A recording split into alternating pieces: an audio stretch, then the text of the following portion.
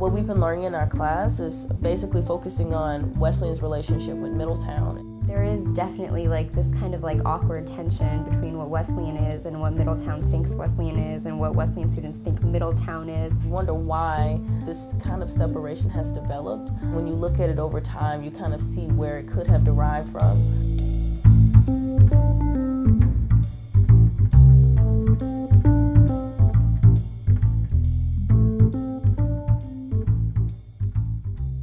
When I started envisaging getting going on this site, one of the things I really didn't want it to be was we'll come and we'll dig and I'll tell my students about these studies and we'll do this public outreach, right? Instead, it's about sitting down in a room, first of all talking about what archaeology is potentially about. The thing is to sit down and spend some time talking about what we might want questions about this site to be. We learned that community archaeology, the meaning of that is just working with the community to form the questions that you are asking and that your excavation is revolving around, to see what aspects of the community in particular people are interested in. It's pretty much taking archaeology and not making it so much about digging up cool things and putting it in a museum to tell people, hey, this is what happened in Egypt and this was used for this. It's more so saying that this is what we found and it somehow connects to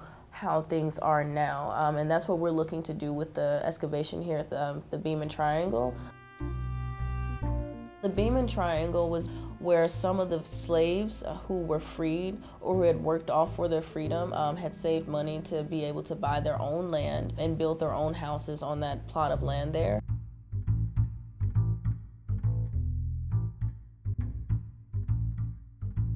The course was almost in 2 parts. We had a really reading intensive half of the semester, and then we just went out and took it into action.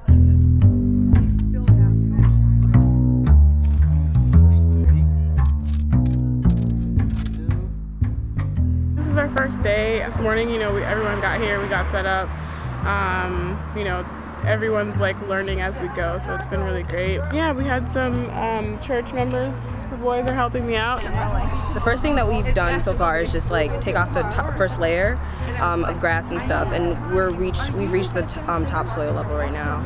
And then we take a picture of it because we've reached the first context, and then we record it. I always like to learn something new. Every day I try to learn something new. So I'm like, archaeology, I'm like, never did that. But it was just fascinating. It was fascinating that you can learn so much about a history just by, digging in the earth and looking at artifacts.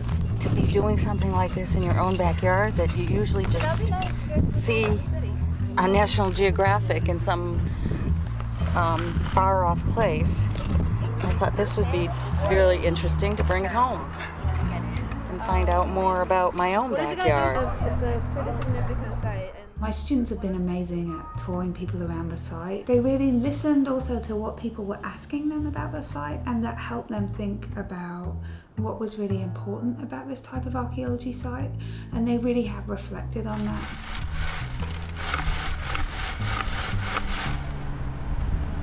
Getting down to the privy is getting down to our treasure, which is literally like trash. We're hoping to find everyday things that people probably throw out nowadays, but more related to what they used to use back then, so we can get kind of a sense of what they used and how they lived their lives at the time.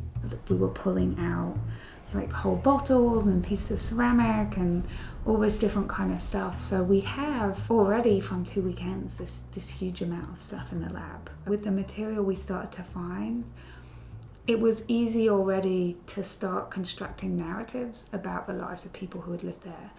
So my final project I wanted to do just doing like oral histories with some of the individuals who go to AME Zion Church and have been doing so for many years, some of them. So I just kind of wanted to talk to them and like get a sense of their thoughts and their feelings of the Beman Triangle and why they think that history is so important and why it pertains to them.